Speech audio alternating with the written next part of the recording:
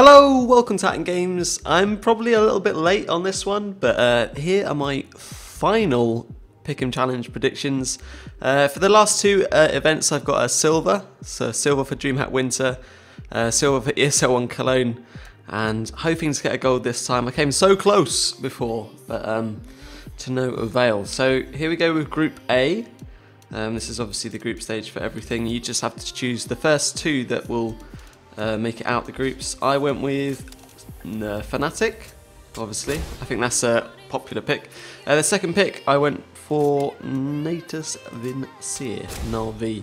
I mean, that's a questionable one.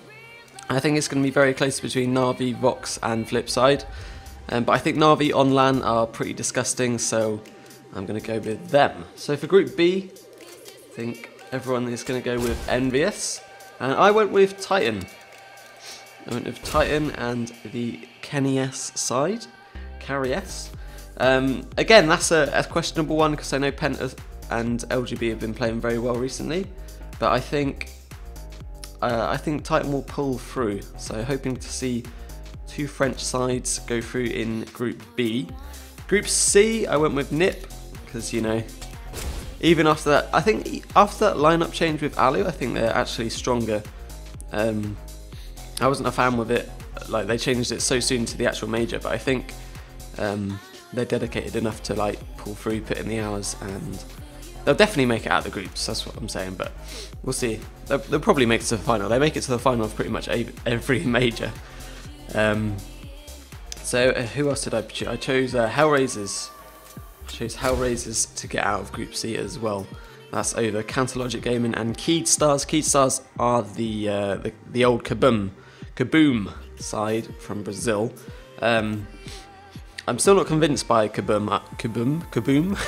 I'm still not convinced by them. I think like they're good, especially on Mirage. Mirage seems to be their very drilled map, and but yeah, I'm just going to go with Hellraisers for that one. And that's another controversial pick, I think. Between these three, it's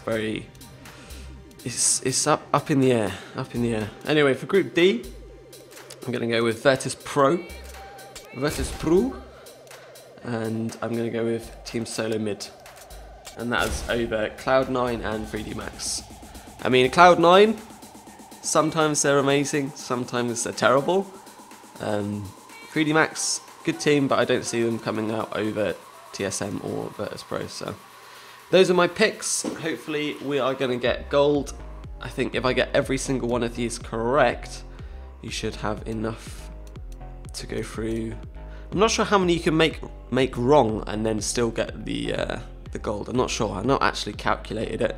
But if someone could let me know in the comments maybe, then that'd be pretty cool. Anyways, if you want to have a look at my stuff, change a few things, or just compare them for fun, please do so. Other than that, thank you for watching, and I'll see you next time.